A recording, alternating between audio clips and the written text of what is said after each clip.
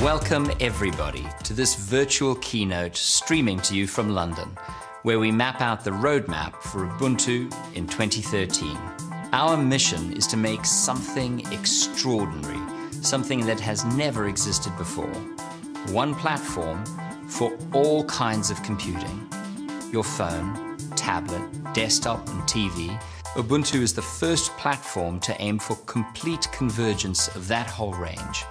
We are already well on our way, and now we want to map out the next major step. 2012 was a milestone year for Ubuntu. We delivered 12.04 LTS, our latest long-term support release, which was met with rave reviews. The BBC said it was designed to outpace its rivals, and ZDNet said it was an excellent, stable, and extremely user-friendly desktop operating system. PC World said Ubuntu 12.04 promises solid stability, seasoned with a glimpse at the future. Now, over the past 2 years, we completely redesigned the desktop. The new interface gives you much more space for the stuff that matters, like web pages and documents and movies.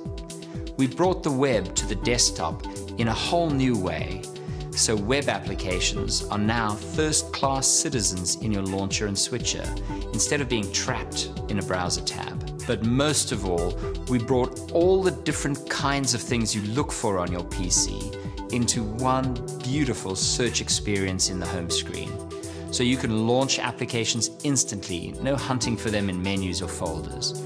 You can find files on your PC without having to remember exactly where you put them. We even integrated online searches, so with one single keystroke, you can find your own music or find new music online. We also have the biggest names in the PC industry lining up behind us. Dell has launched the beautiful XPS 13 as a high-end developer workstation with Ubuntu and a range of tools for cloud developers pre-installed. Lenovo ships ThinkPads and IdeaPads all over the world, pre-installed with Ubuntu. Asus is shipping laptops with Ubuntu pre-installed in Europe, and we're very pleased to announce that HP is launching a large range of Ubuntu PCs in multiple markets. On the software front, we saw the major game manufacturers moving to support Ubuntu this year. Electronic Arts published games in the Ubuntu Software Center. Valve announced that the world's favorite game delivery system, Steam, is coming to Ubuntu. We're working hard to make sure that you can get all the zombie-crushing, alien-splattering gaming action you crave on Ubuntu. No more rebooting to Windows for that after-hours R&R. So that's why the Ubuntu phone is going to be magical. It brings together everything we've learned about how people want to use their apps and their information, and it fits perfectly into the Ubuntu family. This is a huge project. We can only make it a reality with many great partners, including developers, network operators, phone manufacturers, silicon providers. It will take all of us working together to make something extraordinary. Now, there are two key audiences for this phone OS. The first is an enterprise audience that wants the ability to combine phone and thin client and desktop into one highly secure device. We have all the security of Ubuntu with kernel-level control of every app that gets installed. So for the first time, you'll have all the security of Unix in your pocket.